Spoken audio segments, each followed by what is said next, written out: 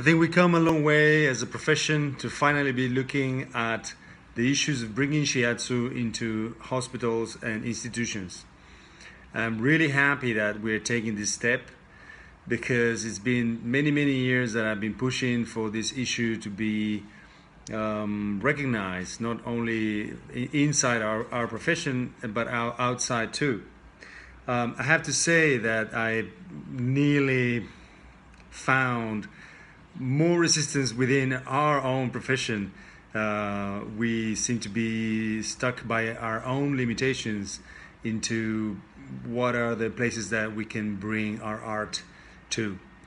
I've had a very successful practice working with critical illness patients in not only in hospitals, in the open heart surgery patients, as I have done for several years in New York, but with oncology patients, rehab, and also in hospice, patients that are near the end of life.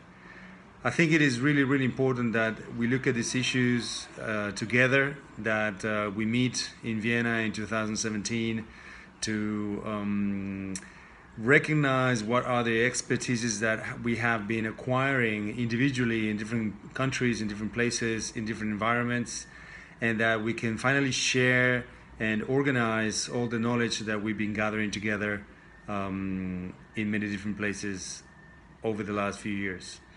I'm really proud and I'm really looking forward to bring whatever I have learned and share it with as many people as possible.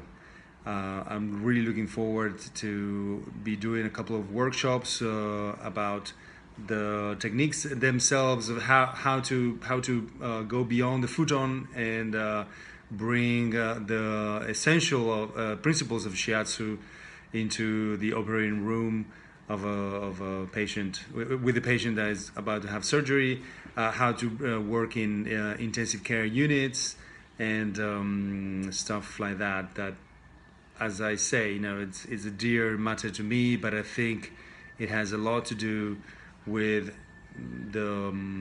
our profession taking a step forward altogether.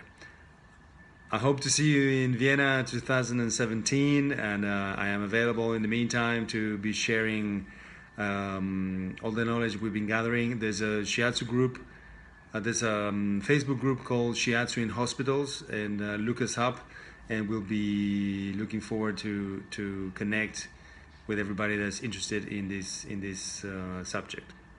Thank you.